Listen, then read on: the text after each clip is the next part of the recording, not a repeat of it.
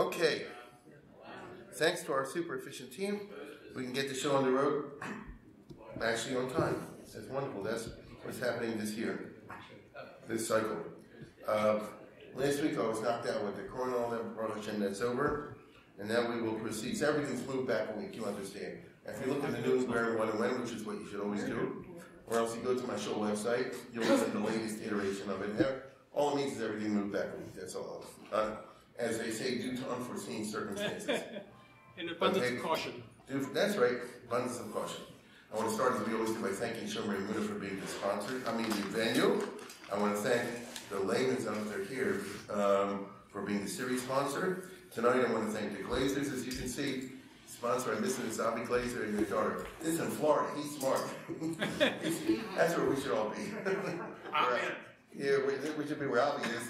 It's very nice of in honor of Dr. Milton and Sandra Glazer. As I said before, everything's moved back a week.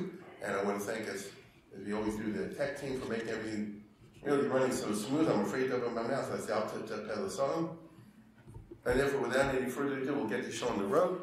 As you know, this year, the name of the series is The Last Years Before Oslo, the State of Israel and the Jewish People in 1988 to 1992.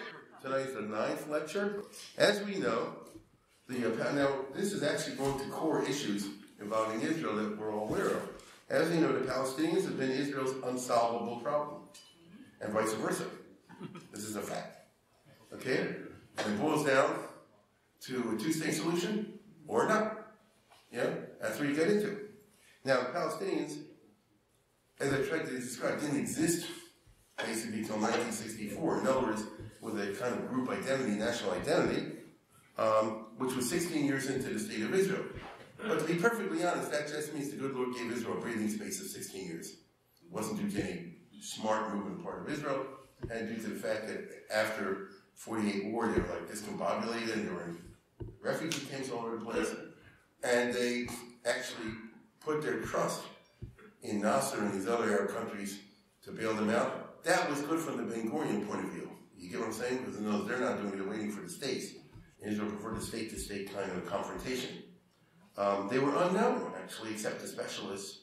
If you ask the average American in the 1950s, early 60s, or the Palestinians, they didn't actually know. They might say the Jews.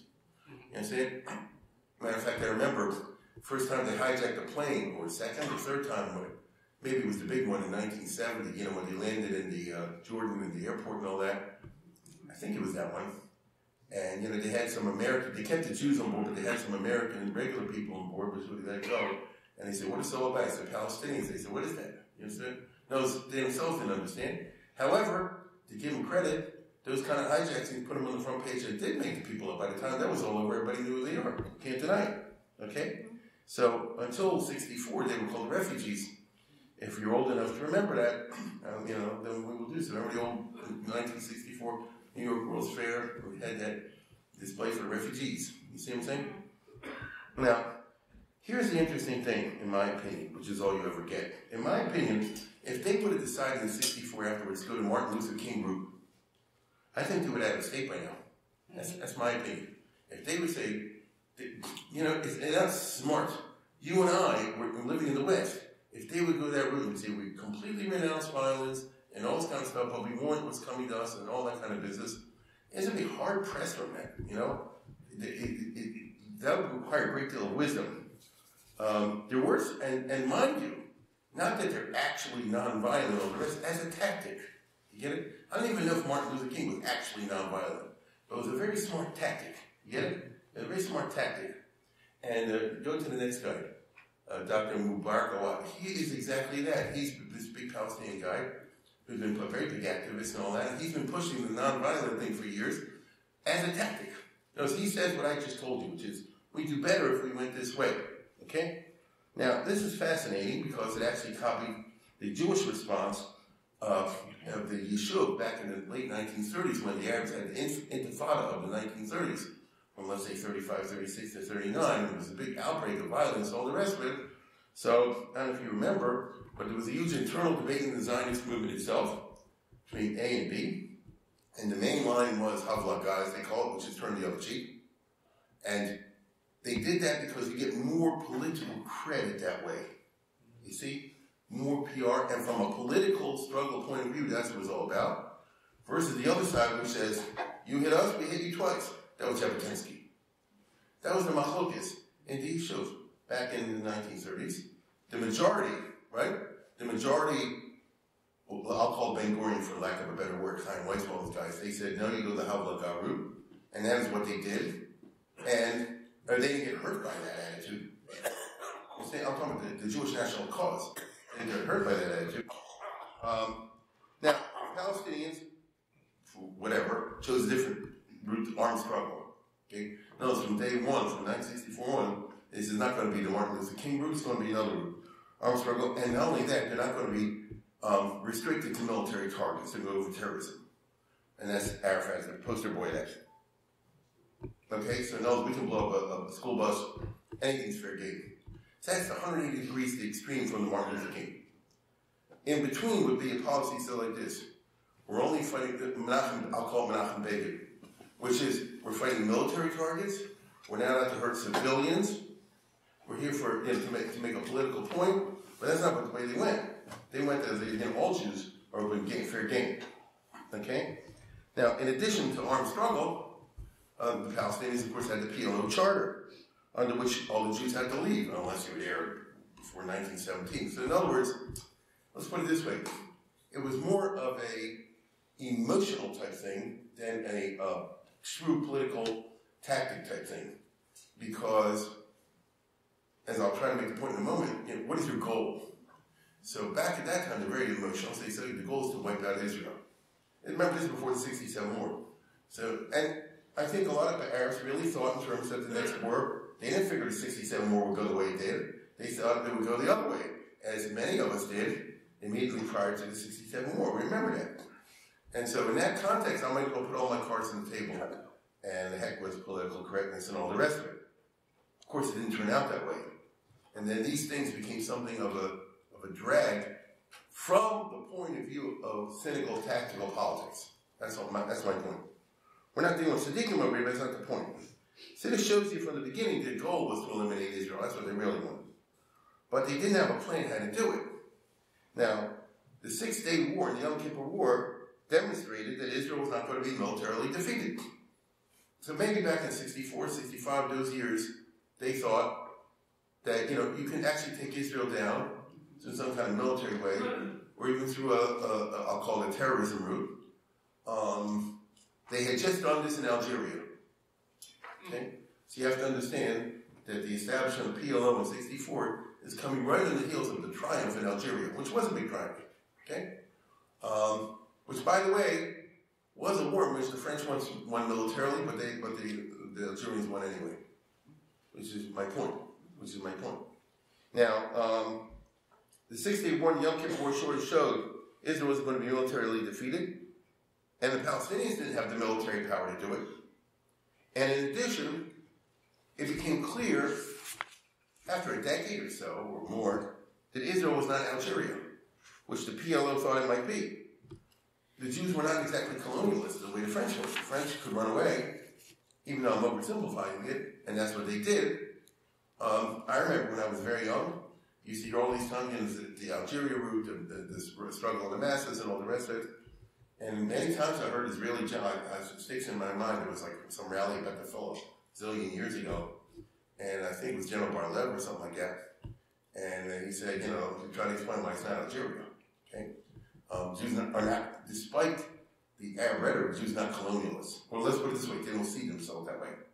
And so at the end of the day, the Palestinian nationalism is kind of very racist, you get it? Which is, you view the Jews in a very cynical kind of way. Thanks to their vicious violence against civilians, as well as their vicious past, as well as their misunderstanding of Judaism, it became clear over time that they're not going to win over the Sephardim. There was a thought in the 60s and 70s that you can somehow or other persuade the Sephardim that you're really Arabs together with us. You see? And I think he's the poster boy saying the opposite, quite the reverse. Meaning, they didn't understand really, well, let's put it this way, they tried to impose through their ideological rhetoric, a reality, but the reality did not fit, as you and I are well aware, which is just interesting. So then what is the plan? Let's say you're holding not in 1964, but in 74. Or not in 1967, but in 1977 or 78 or 80. And you're Palestinian. You know, what exactly is the plan? Okay? They can only win if there's a kind of political solution. So they were dreaming to have some kind of Kissinger thing in which America pulled out of North Vietnam. You get it? No, that's a political solution where you agree to lose. Yeah, that's what Kissinger did. I mean, it was tricked up with phrases and so forth. But the bottom line is, when you and I look at that picture, we know what's going on. So that's why we want some variant of that kind of business, right? Now, mind you, just in the case of Kissinger and Lee Duc-Tho, the political solution would be a salami tactic. Because what exactly happened? Kissinger and the North Vietnamese signed a treaty of some kind or other, which was a salami business. It was a miracle got out. That eventually didn't take them too long to take over the whole business. And so, in the mind of Arafat and all the other intellectuals, and plenty of Palestinians went to college, right? Plenty. So, there'll be some kind of situation where there'll be heavy pressure put on Israel, and first they'll agree to this, and then they'll agree to that, and then they'll agree to that, and there'll be nothing left. Now, this is more or less the political thinking that was going on over there, okay? Now, to obtain a political solution, the PLO embarked on an impressive international campaign and got all the countries in the world, to support some kind of state for the Palestinians. You remember and I remember, every 2 minutes, Arafat was in another country, and not just Russia or China. I'm talking England, France, Germany, Guatemala, I mean, you name it, okay? Singapore, that's what he did, okay? So you got to hand it to him, you know, on the political activity front, because in terms of diplomacy, they're very successful. All the countries except for one. US. All the countries except for one, USA. To the other countries, Arafat could shoot the bull and say, I know we have a charter, PLO charter, etc., but don't worry, when the time comes, it'll work out. That was a bunch of bull. But, you know, the French were fine with that. The British were fine with that. The Germans, the Italians, and who knows what were fine with that. Because they don't really care, you see? They don't care. Only the Americans, thanks to Kissinger's pledge, that's what was given, you know, after the first disengagement, you know, or the second disengagement after the Yom Kippur War, only the Americans said to the Palestinians repeatedly, and this is to their credit, as long as you have these official goals, we will not deliver Israel, and we will not negotiate with you. We won't get into the game of negotiating with Arafat to get him to say, I recognize Israel. Now, Arafat said, my only card, that's his language, is, you know, the legitimacy of Israel. So don't make me do this at the beginning of negotiations. Now, for all the ups and downs of President Ford and President Carter and President Reagan, they certainly had ups and downs. For all that stuff, the Americans never did do that. They said, listen, you don't get to negotiate whether you recognize Israel. You follow? That's at the beginning. And then we'll see what the details are. And Arafat twists up and down, in and out. You could, you know, give a whole lecture on the twists and turns, and every senator met and made hints and all that kind of stuff. But the United States government did not change.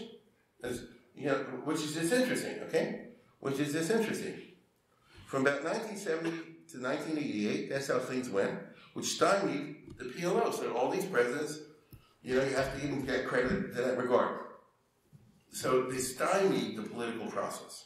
No, there's nothing happened in terms of negotiating anything but the future of the West Bank and the Gaza Strip and all that stuff. And certainly in terms of negotiations between the State of Israel on the one hand and Palestinian representatives on the other. It didn't happen. Now, from the Likud point of view, good. Stymieing is good. Okay, that's what the Likud wanted. From a reality point of view, however, time does not stand still. I mean, the Palestinians are in the millions in the Shtachim, and they're not going to be docile all this time. That's how it goes. So, you know, I understand that people feel this way, feel that way, but, you know, there's also the reality. Now, Israel, from his point of view, knew perhaps how to battle the PLFO in a military struggle. I mean, here's the Begin's invasion of Lebanon. So, for what it's worth, as we said, they got this far, and then Arafat and the PLO had to leave and go to Tunisia. Okay? Now, not all of them, not really, but, you know, the main thing.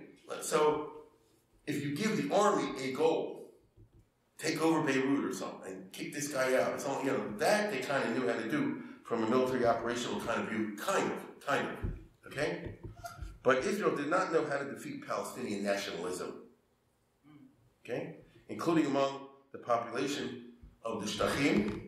And this is a problem that won't go away. I mean, how are you going to go on? Unless there are Kahanas that can't come all out. Yeah, I can't do that, right? So what is, and that was Kahana's whole selling point. He says, I got the only ones that are looking, you know? So if not, so what do you do? You can't simply say slogans and this and that. And what do you do? Okay?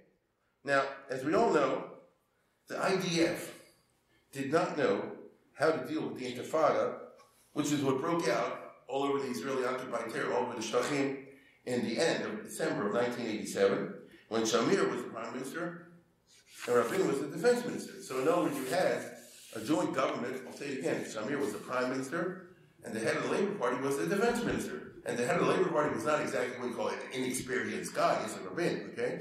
So in other words, in terms of knowing the military stuff, they would do, and yet they didn't know how to fight the Intifada. You see? The Intifada was caused by an Israeli blunder.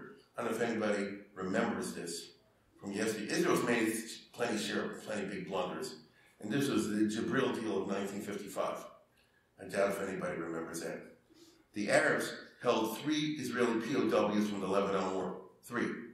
The Israeli public, understandably, bled over the fate of these 3 captives. That's what happens. The Jews are like that. They go crazy, the 3 guys. And I understand that from a human point of view, right? Especially very Jewish. But it invites the Arabs to take advantage of these tender feelings, which is what they did. And so in 1985, when there was a joint government, so both sides were equally guilty, it's the Labour Party and the Likud Party, okay? The Ahmed Jibril group, if you remember this, that they used to operate out of Syria. It's the Popular Front for some reason.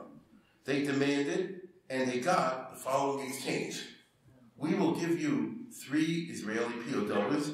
You will give us 1,150 hardened killers.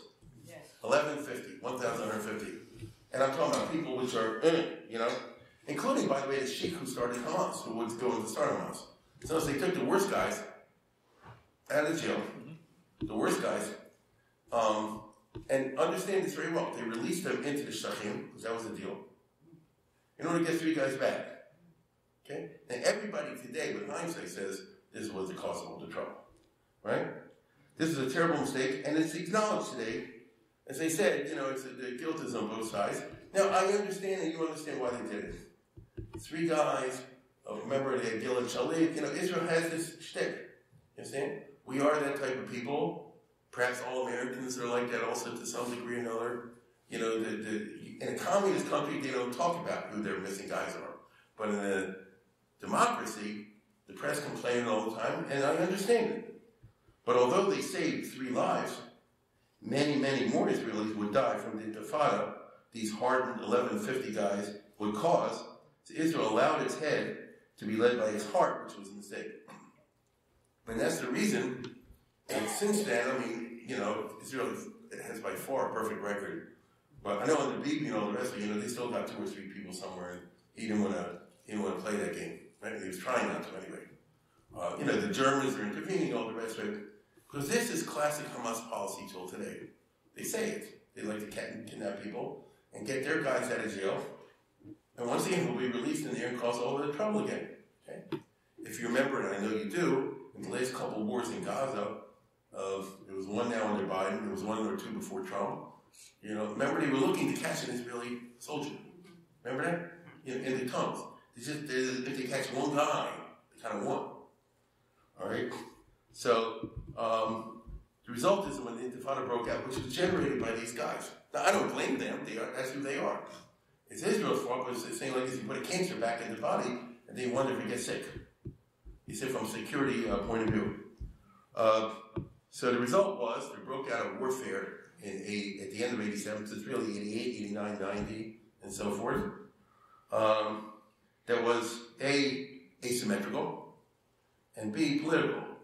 So this is the kind of warfare Israel's not good at. Get it? Now, lately they're better, but I'm talking about especially those that, you know, it wasn't in their skill set and technical memory.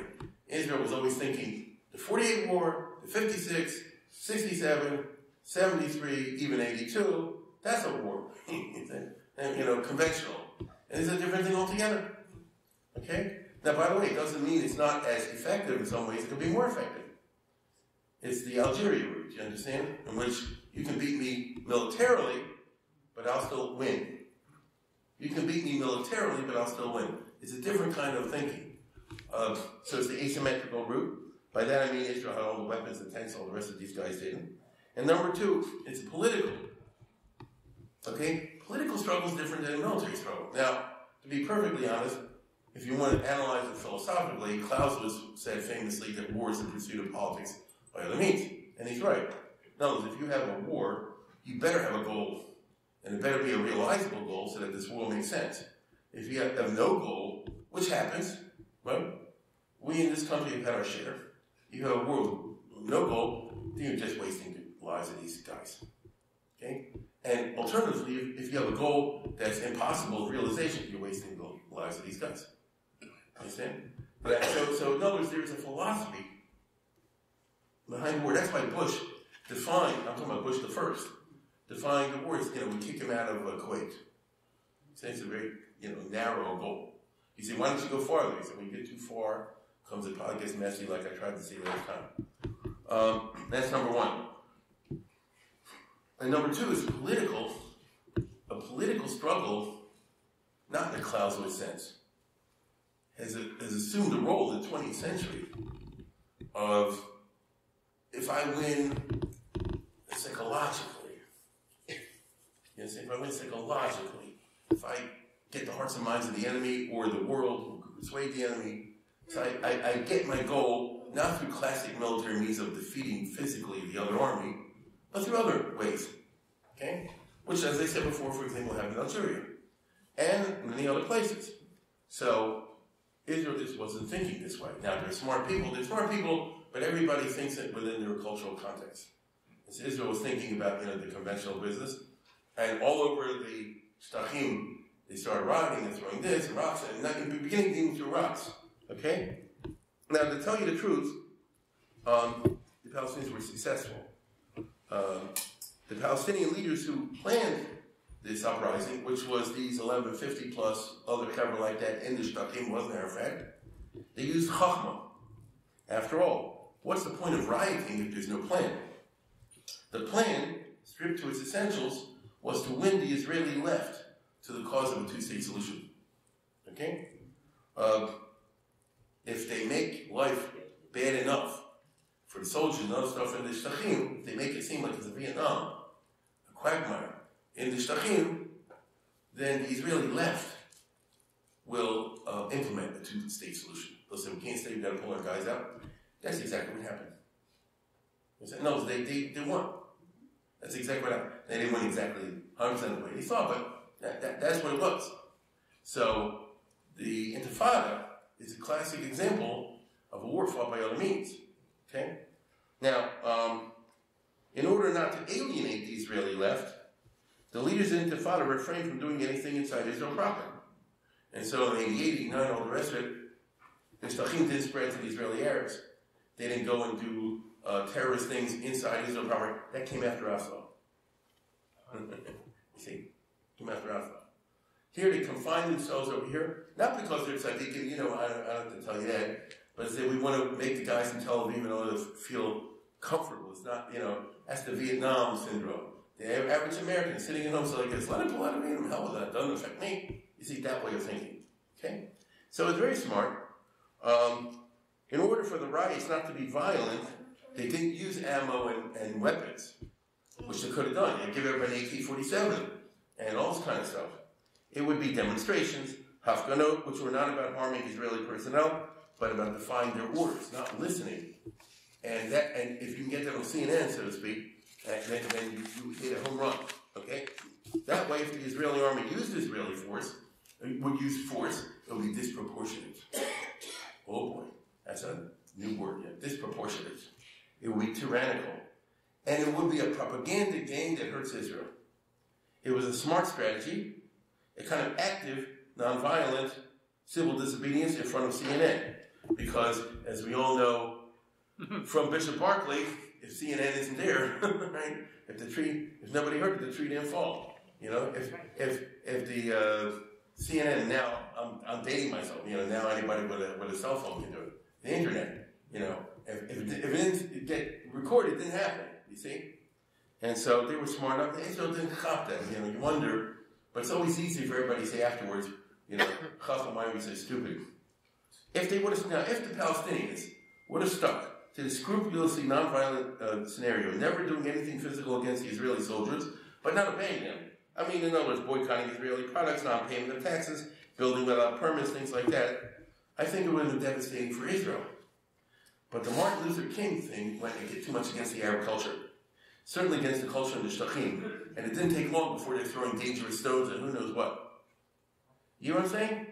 Really, if they would have been very smart, from a political point of view, don't ever pick up even a stone. Let the Israelis shoot at you. Let them see you hit somebody over your head. Isn't this exactly what the civil rights movement did in America? You get the picture in Alabama of the police fighting the demonstrators and all this kind of stuff, right? That's what wins. But it went too much against the culture, and before long they didn't use guns, but stones are pretty dangerous.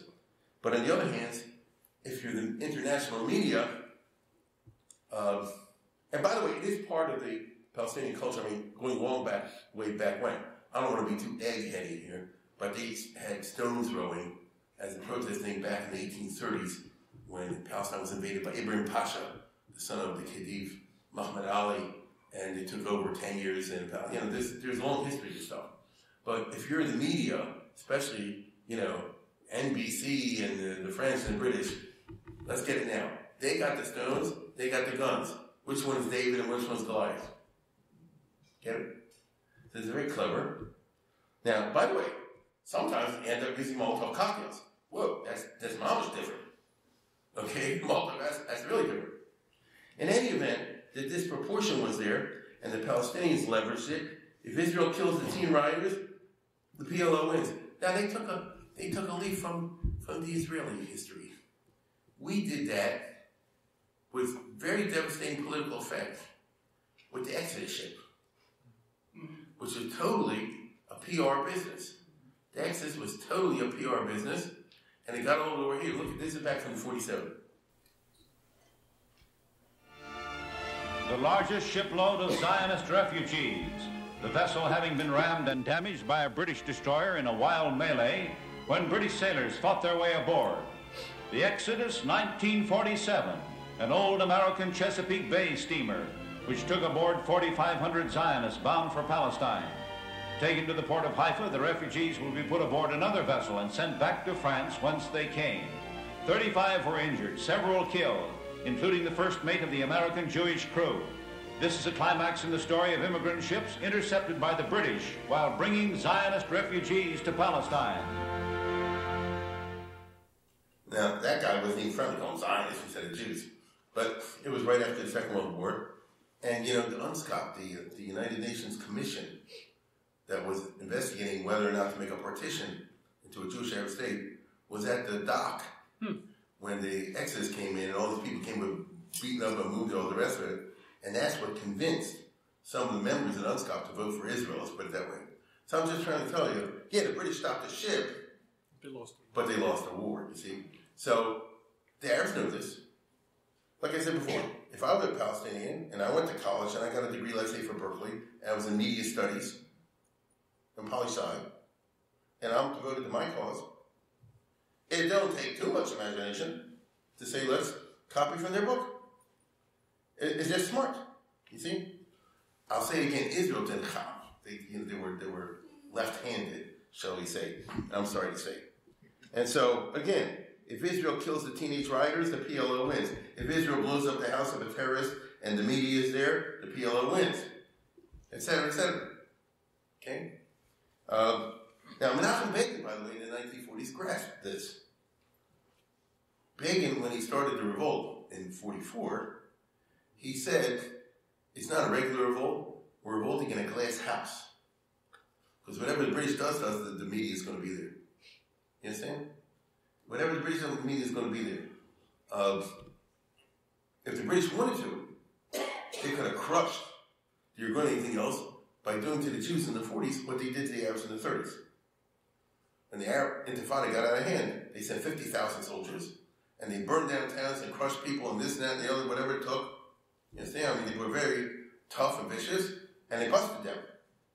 But Begin said this, but it's the 1940s, and we're in a glass house.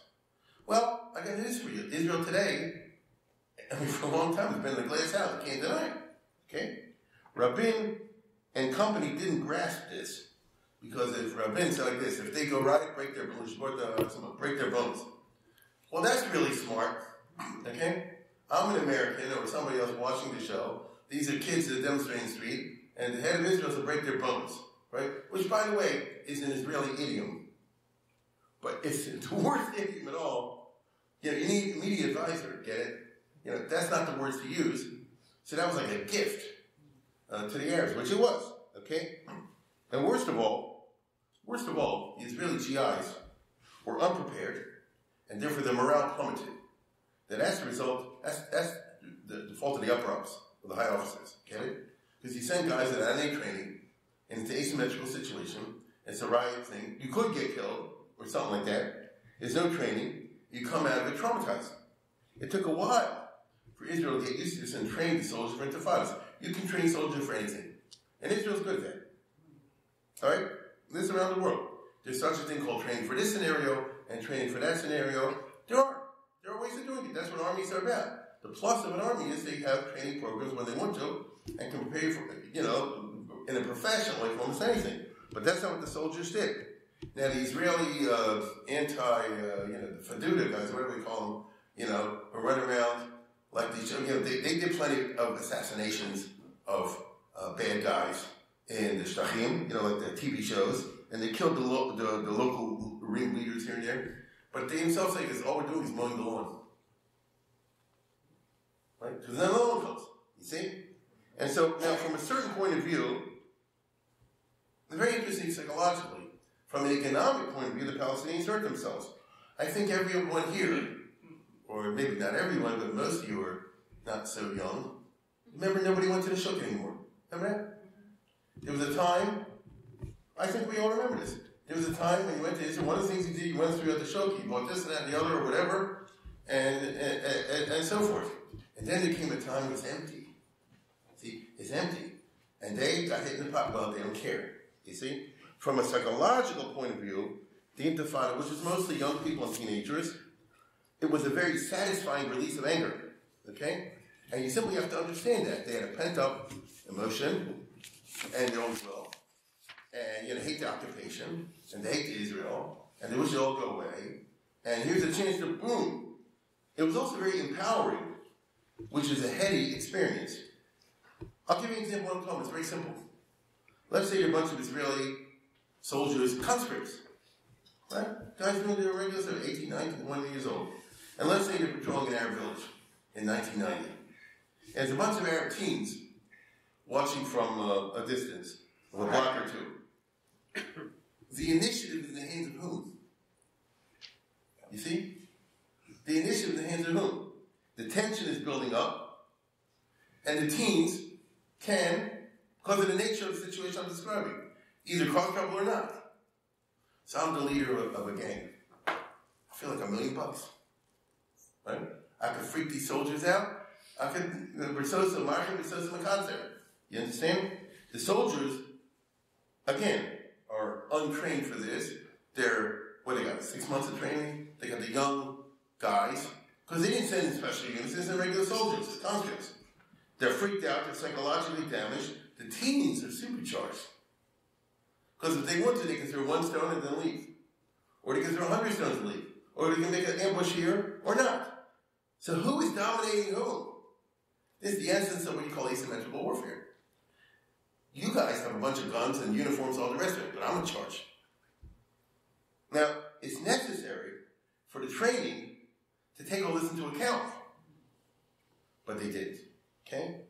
Now, this soldier, this Israeli young guy, who's, let's say, 19 years old, and Kal V'chomer, he's a reservist, who's older, and is already married, and just has to do his, you know, was it a month or two, or something like that, and they send him out to Hebron, I don't know where, and then when he returns home, let's say he returns home after whatever time, he regards the shtachims of Vietnam. Now, every guy that comes home is coming with a negative. He doesn't want to return there. He shares this feeling with others at home, and the national morale is affected. Slowly but surely, the attitude forms in the Israeli left and in the Israeli center. Okay? Then we've got to get out of there, not for their sake, for the sake of our own soldiers. It's an impossible situation. You get it? So notice there's a classic example I'm talking about. Only the Israeli right resists this. So again, there's left, middle, and right. So the left was going to be that way anyway, but the center now was willing to this way of thinking because, like I said before, your son, your daughter, your nephew, this, that, and the other, especially if they come back hurt. But even if they don't come back hurt, it's like, remember the old Vietnam movies we used to see, when the guys came back, I forget what they call them, they're traumatized and things like that. PTSD. Whatever, only the right resistance. For the moment, in the years I'm talking about, from 1988 to 92, Rabin and Aaron, who took over after him, if you remember that Targil Masriach, we talked about all the dirty politics in Israel. So the two defense ministers were Yitzhak Rabin and Moshe Aaron. Yitzhak Rabin, of course, had been a soldier. Aaron had not been a soldier, but he was a tough guy. So they hung tight. But deep down, Rabin was cracking. We know this today. Deep down, he was cracking, which is understandable. And at the end of the day, okay, you have this lousy situation, but an explosion of anger on the part of Palestinians is useless if it's not tied to some specific political goal and some political strategy. Even riots, things like it. Is it going somewhere, not going somewhere? This is just how life operates in general. You have a plan, you're doing something towards a plan, or you're just drifting. How many people, they just drift through life and say they have no plan, right? Like no goal, nothing they would define as being successful. Now, everybody has the right to his and herself to define success. They really want. It's a free country, but it's really sad if you don't have any goal or something like that. So, which way is it going? Okay? The Intifada was rather spontaneous. It wasn't planned by Arafat. He was in Tunisia. Rather, the local villages throughout the Shtachim, the Arab villages, connected with each other informally, which is why Israel was taken by surprise. Because Israel, the Mossad and all those guys, they listen 24/7 to all the official, the PLO and the PLFP and all that kind of stuff. But they weren't listening because they just weren't thinking about it. At the local level, when Abdul Avir calls his sister over there, in other villages and talking whatever, Israel was convinced that this couldn't be local, it must be directed by Arafat, and his headquarters. It's a sneaky, fiendish plot from far away. That's why Israel bombed Tunis, we talked about last year, and that's why they assassinated the guy they thought was coordinating it all, Abu Jihad. Remember, they came in his house in the middle of the night and shot him and all the rest of it? They shot him, but didn't shoot the family. Right? I told you that story. Reagan said they came in, and it was a secret operation. They came in the middle of the night in Tunisia and said, no, we did it all night. And actually, it was last year when I was doing it out of my house. And Israel shot the guy like 10,000 times. But they didn't take any credit for it. They didn't acknowledge that they did it. But Ronald Reagan said, because it can't be Israelite, they didn't shoot the women. Now, but his death didn't make much of a difference, because he really wasn't to some degree he was running, but really he's a local kind of business. In addition, the Israeli, whatever their name is, he says, they were increasingly efficient, but so in other words, they really were taking out this person and taking out this person, taking out this person. You can get that book from Bergman, when they got this guy and when they got that guy. But like I said before, it's just putting out the fires, it's not putting out the fire. You're putting out fires, you're not putting out the fire. You're mowing the grass, okay? It was in the middle of all this junk that King Hussein just pulled out. King Hussein said, I renounce any connection between Jordan and the West Bank, so it's up to Palestinians. So there goes the Jordanian option, so to speak, you understand? But Israel will discuss the Shtachim to the degree that the Likud will discuss anything about it with Jordan, not Arafat. And now the king of Jordan said, well, don't count me in. And then in the middle of all this came the Saddam Hussein war. It was in 90 when the Intifada was still going on. Okay? So everybody took a break for 5 minutes. If you remember, the Palestinians were watching with glee as the rockets hit Tel Aviv and all that. But for 5 minutes, the Intifada took a break. Okay? Now, after the USA victory, Bush and Baker determined to use their prestige to end the Arab-Israeli conflict. By this time, the frontline Arab states, so that would be Egypt and Syria and Jordan and so forth, frontline Arab states plus the states of the Arabian Peninsula, the Saudi Arabians and the Gulf guys, were de facto ready to live with the reality of Israel. So there was a big change. Okay? And they said, we're willing to recognize Israel and all the rest of it, provided there's a Palestinian state. The Arabians said, we want this.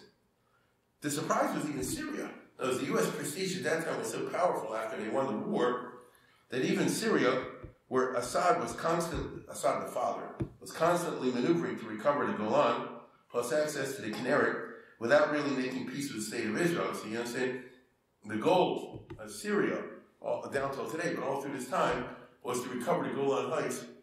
I want you to understand what we're talking about. Here is where the water starts and ends up here and then goes down the Jordan River. So, and by the way, this is a picture. No, but today Israel has this, right? This is the Golan. So I'll show you a picture before 67.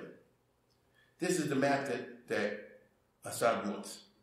Okay? I want to go back to before 67. I want to be very, very clear about this. I want to go before 67. Which will leave, as you see over here, the source of the water in Syria's hands. So if they want, they can pinch it off. It'll just be in the treaty, they won't pinch it off. Like you can trust them. Okay? Moreover, I'm not finished. Look at this. If you can look closely, the Israeli border, let's say here you can tell. Here's the Sea of Galilee, and here's all part of Israel. Well, where I'm doing right now is all part of Israel. It's about 100, 200, 300 feet, I forget exactly. Do you understand? There's a crazy border. In other words, Syria, I'm talking about legally, Syria does not border on the Kinneret. It's as far away as that wall, or approximately. But they don't border the Kinneret, which to a Syrian is like, it's not fair. Now, the reason is, when they drew up the border lines in 1923, the British and the French did it that way. So in other words, it's got nothing to do with the Syrian people, one of the Palestinian people, all the rest of it, because that's how it's the British and the French. And so if you're a Syrian, and notice I understand this, you say, you made a border, up to the well, but 100 feet before the well, so I can't get any water from the well. In this case, the Kinneret. Now Israel is always like this, that's the border. That's the border. You don't like us, we don't like you. We want it all for us. Okay? After all, we need the water. You have other sources of water in Syria. This is the core of what the Israeli-Syria argument has always been. It's always been. And the Syrians always said, we want all this, and we also want this thing here. Okay? And I want to tell you something. Under Bill Clinton and later on, Rabin and these other guys said to Syria, says, okay, we'll let you have it, provided you can have the sovereignty, but we get to use the water or something like that. No, they're crazy. But this is, no, it's funny, you understand? Now, I repeat, today, after the 67 war, even after the 70 war, Israel occupies all this. See, Israel's holding all the water. So when you hear about the Golan Heights, it's not a typical situation. It's not a typical situation, okay? Usually, you say like this. Many people don't understand the simple truth. Usually say that the acquisition of territory by war is inadmissible. I get that. That's in the UN.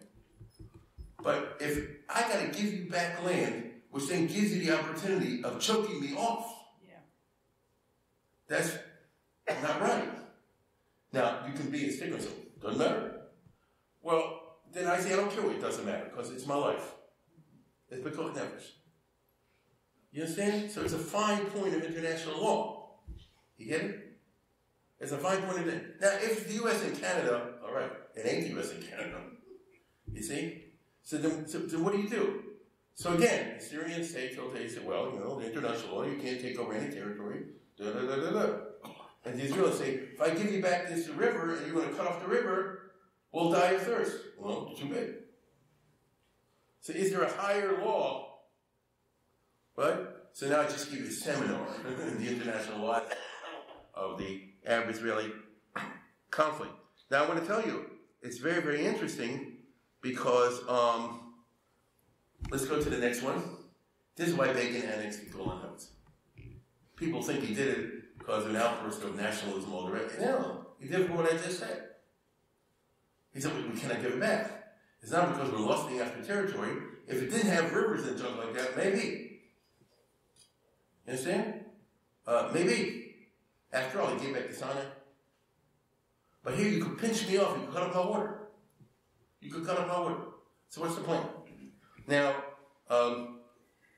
this is the reason, don't laugh at this. This is the reason Trump recognized this. This is the official reason. Okay? So when he said, to go on Pekuach Nefesh. This is the reason. It wasn't that he had a drunk day or something like that, He said this only, this is a special situation. Because it'll kill Israel. Okay? Now, let's go to the next one. So far, the Biden administration has not withdrawn this recognition, which is very interesting. Okay? If you want to get I wouldn't push it if I were Israel. But, because maybe they just forgot. That's the best. Well, there is a pasuk in the Torah that God bless man with a sense of forgetfulness. Sur yolod chateshi. So, God bless man with forgetfulness. But so far they haven't pushed out. But I know one thing. Biden is the best of them. Let's go to the next one. Ooh. What would they do? Gotta give it back. What about the water? Too bad. Not too bad. Israel goes out of business, that's all. It's too bad. Like that. Damn. So it's a crazy world we're dealing with. Now I'm going to take you back 30 years. That America just won the Saddam Hussein war, and now Baker and Bush are saying this. I want all the Israel and all the Arab states, at least the frontline states, you couldn't make Saddam Hussein, for example, come, or Libya or stuff like that. But Egypt, Syria, Lebanon, Jordan, the Arabian, that's a lot. Okay, so let's come to a peace conference. If Assad of Syria would attend the peace conference in Israel, that would really be something. Even though, really, his goal is what I just described to you, which is kind of a non-starter for Israel. But I must be wrong. I must be stupid because Rabin and what's the other guy after Sharon went to jail, and Omer and these other guys. They're all, they're willing to do it. So I must be missing something. I don't know what, but I must be missing something. So if Assad, who was a sneaky, so let's put it this way. To get Assad to come, I remember this. So Bush and Baker really turned on the steam. Now, Assad was a super sneaky negotiator and a procrastinator, prevaricator par excellence. But Baker logged 1,000,000 miles, like a dog at process server, wearing down the opponent by what I call the Kinderman Schulstein tactics. So this is Baker at his lawyer best. He would go, Israel did everybody. It's very smart. Assad said, I'm not going to talk to Israel. You got to get everything back. So tell me what you need for me to get you to agree to go to Israel. I need to make this and this thing. Okay, we can make whatever demands you want. I need this and we can make whatever demand. You have to guarantee Israel up front. I can't guarantee Israel up front, but we can do that way of talking. So a lawyer, once you get to do something, will say, come to this, I want to do it. Tell me what I need to do to make you say yes. And see, and of course he did it to Israel as well. Like a good lawyer, Baker is a consummate professional, not allowing emotions to get in the way of diplomacy. Okay?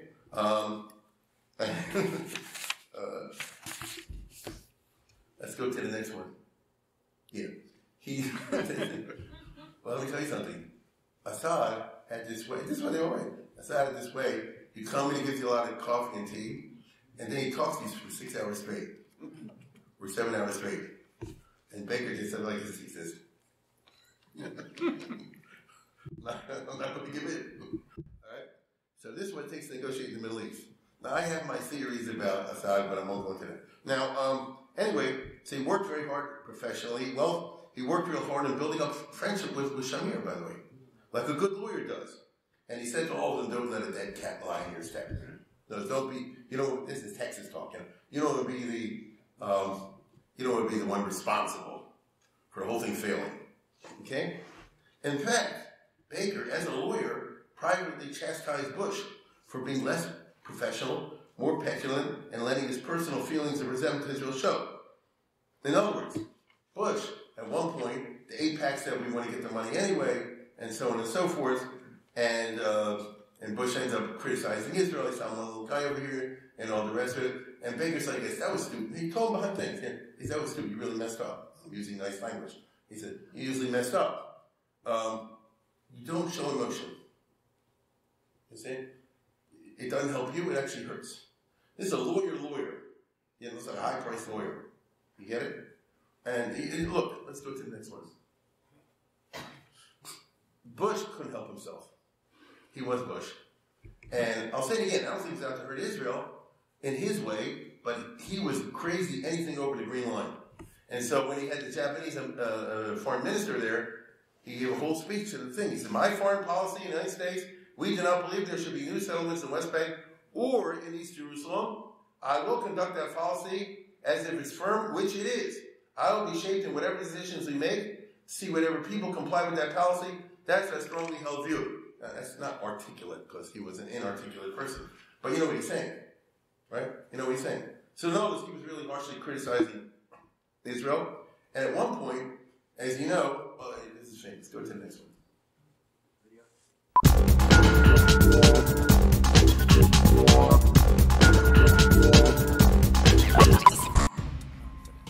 During the Gulf War in 1991, Saddam Hussein retaliated against coalition forces by firing Scud missiles at targets in Israel.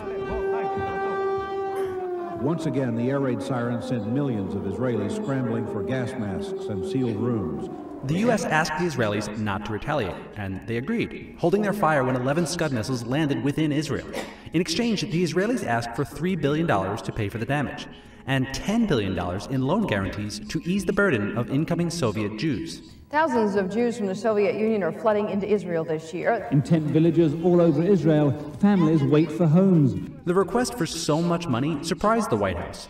With an ask that large, the Bush administration felt like it had new leverage to pursue a peace deal between Israelis and Palestinians. What Israelis are more worried about is pressure from Washington to compromise with the Palestinians. Israel would get the money, but only if it went to the negotiation table to discuss Gaza and the West Bank. The Israelis are concerned that the U.S. is going to pressure them into making concessions. We will make our demands and they will make their demands, but we're not prepared to negotiate one thing: our neck, our head, our heart, our existence. Israeli Prime Minister Yitzhak Shamir took a hard line with President Bush. Israel is attempting an end run around the president, appealing directly to Congress to back its request for $10 billion in loan guarantees. President Bush is demanding a delay and threatening a veto if he doesn't get it. More than 1,000 lobbyists descended on Capitol Hill, pushing Congress to approve loan guarantees for Israel. But Bush held a hard line, too. Well, I heard today there were something like 1,000 lobbyists on the Hill working the other side of the question. We got one lonely little guy down here doing it.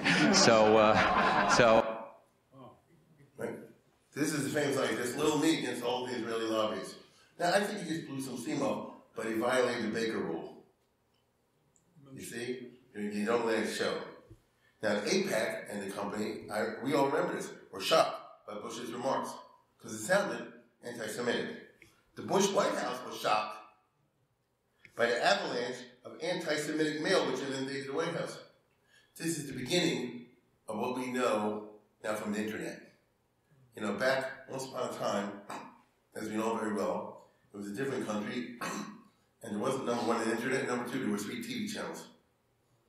And you had that federal license to have the channel, and I think 2 were owned by Jews anyway. And so the bottom line is you didn't see anti-Semitism on the TV, and you didn't see it in the movies. We take this for granted. And you didn't really see it on the radio because you use your license.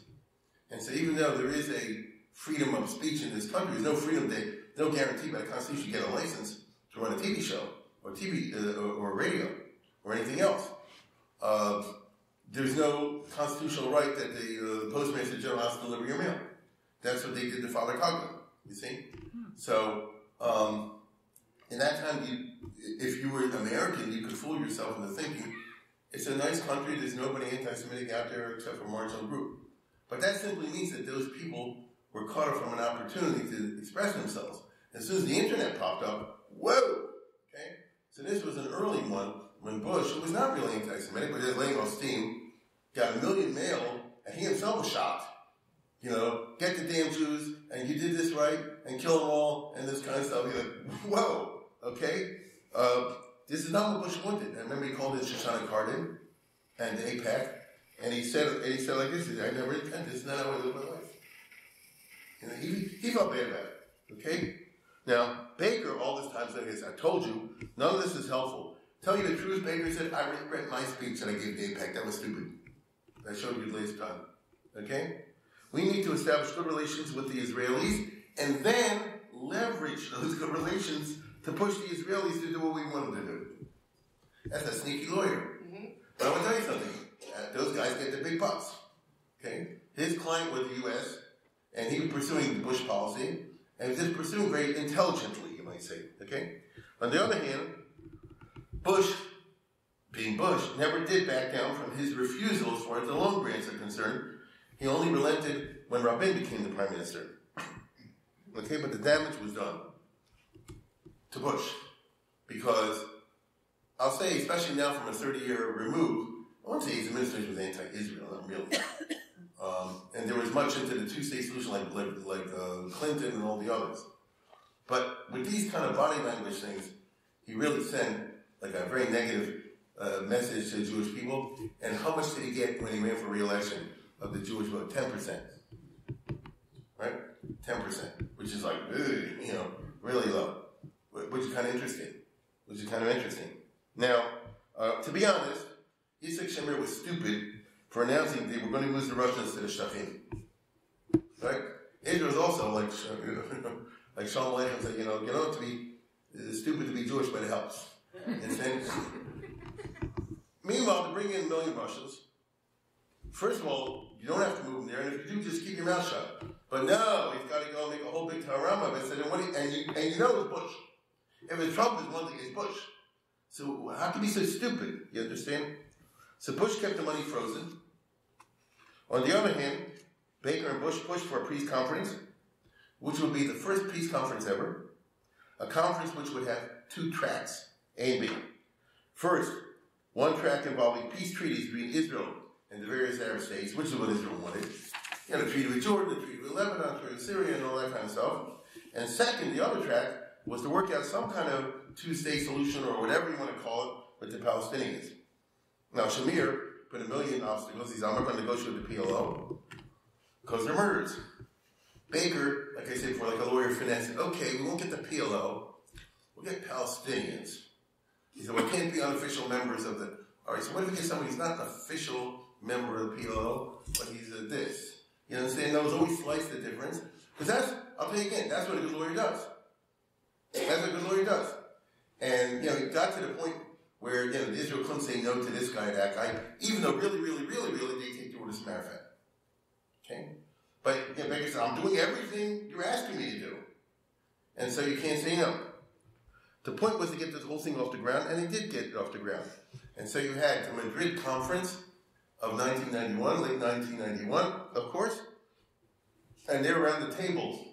You know, for the first time, you had Syria, and there was Shamir, and this one, and that one, all around the table. So Bush could say, and he was right. He said, listen, we did something major. There's a lot of, let's put it this way, a lot of PR stuff. Here, look at this. It's just, you know, from the AP. You know, a lot of PR stuff. Everybody got to see all the different countries come in. I was at this palace a couple years ago. I don't know, was anybody here with me on the trip to Spain? Yeah, you were. So you can get to go to the, we didn't get in, right? But you got to see all the big machers and the leaders of the country, and they all paid, you know, Shalom Aleichem to the King of Spain at that time, Juan Carlos, and all the different machers. And there's Gorbachev. Yes, so no, it was a happening, no question about it. Okay? It's a happening. And there's Bush, and there's the King, and there's Gorbachev. And you and I know Gorbachev was on the way out, like a month later he was a toast. You know? But nevertheless, it's a triumph of American diplomacy to get all these people around in an American-sponsored conference. What we seek is a Middle East where vast resources are no longer devoted to armaments. A Middle East where young people no longer have to dedicate and all too often give their lives to combat. A Middle East no longer victimized by fear and terror.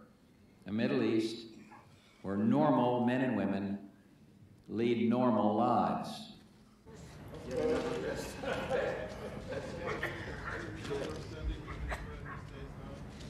Press conference. This is Bill, what they call a photo op. He said this is a photo op.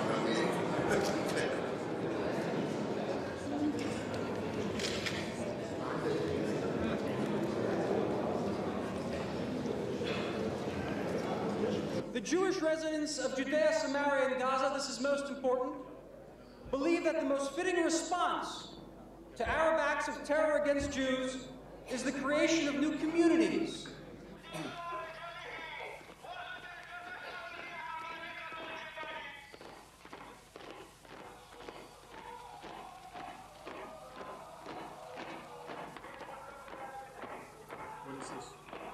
It's in the West Bank.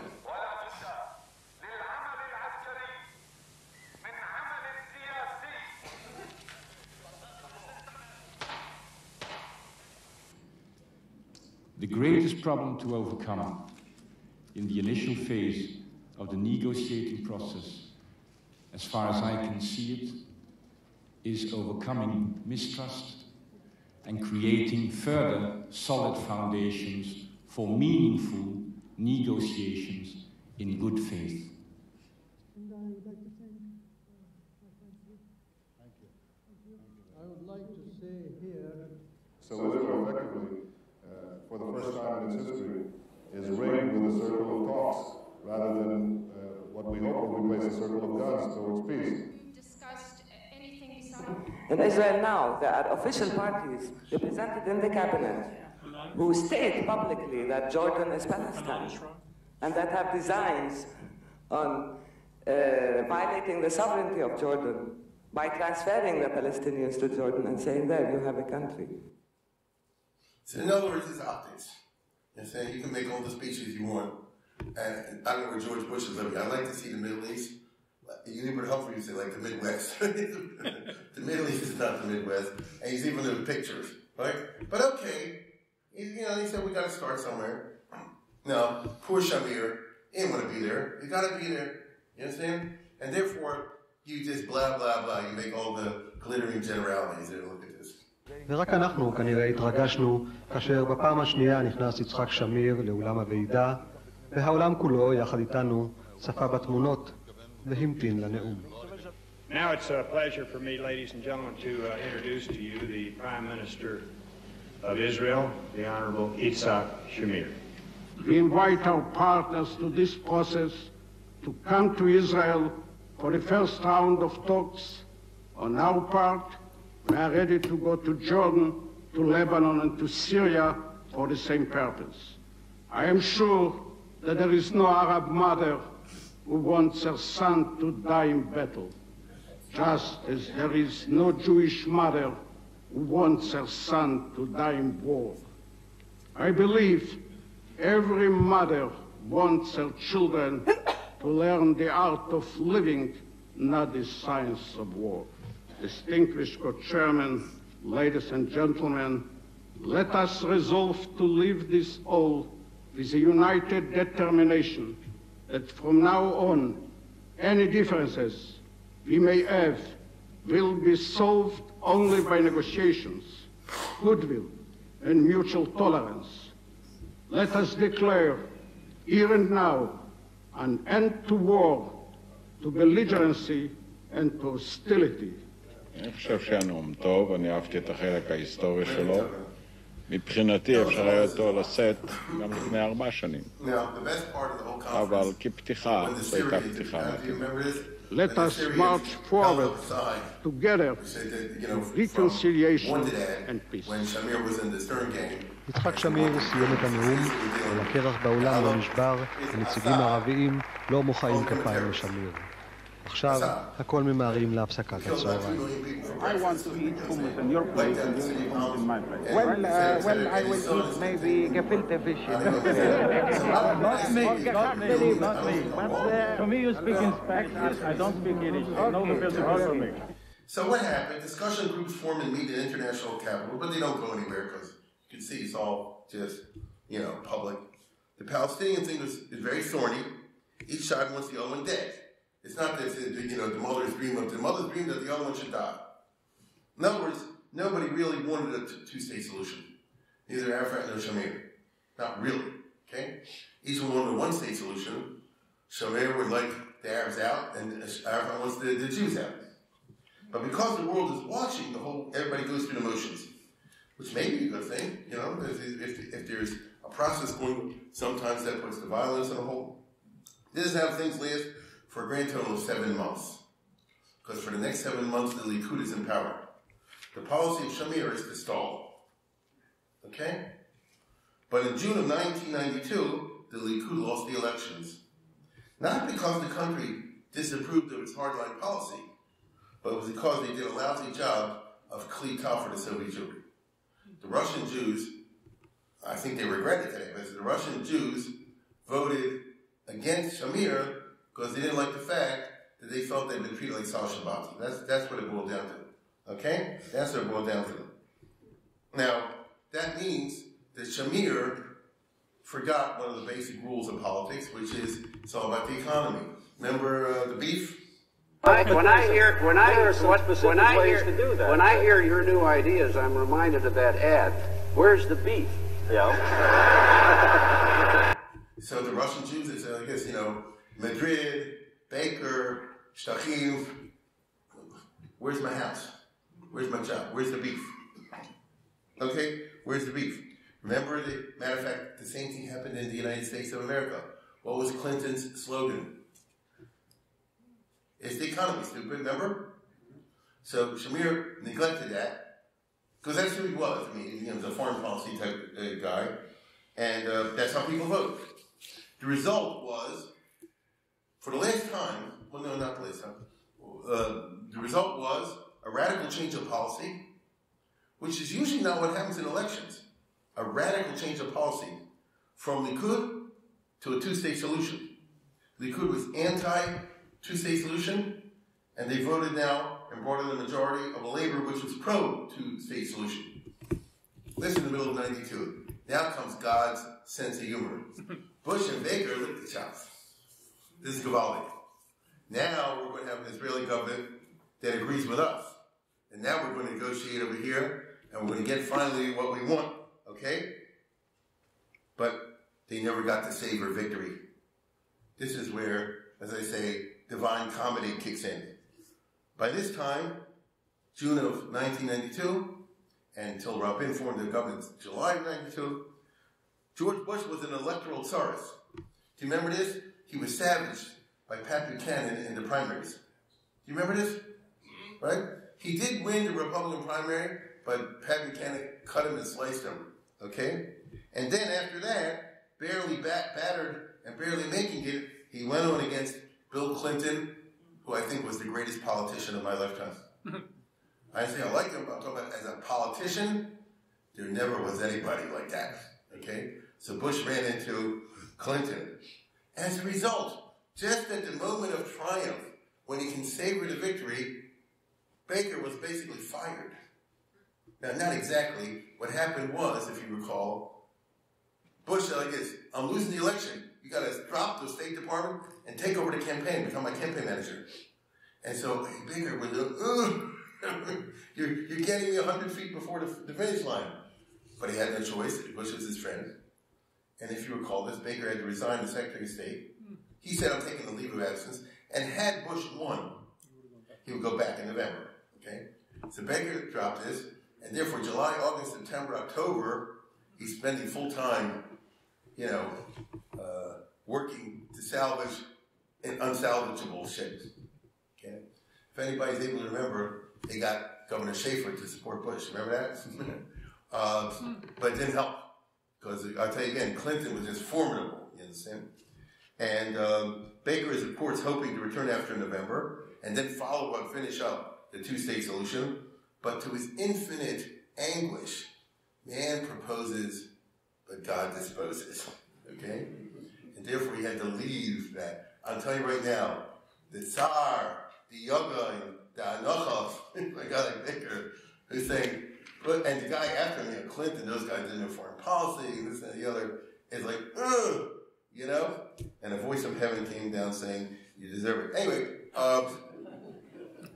this, as you see over here, you know, events follow some of the predictable line. Obviously, next year, as you know, Rabin, and especially Paris, did make an Oslo treaty. And they did make a kind of two-state solution. Not exactly the way the Arafat wanted it, but on the other hand, as you know, the leopard can't change the spots. Again, had they been smart, then they would have clamped down on all terrorism, the Arabs, and get area Z, B, D, G, E, F, G, you know. But as you will possibly recall, once they got a little bit, then they start blowing up the Dolphinarium and whole waves of terrorism in Israel proper, and alienated the Israeli left and certainly the Israeli center, which is funny. And when I talked about tonight, they went about very intelligently winning over the Israeli left and particularly the Israeli center. But then they screwed it up because at the end of the day, the leopard cannot change its spots. Anyway, that's the Musar Haskell that we get for tonight. And with that, I bid you a good evening.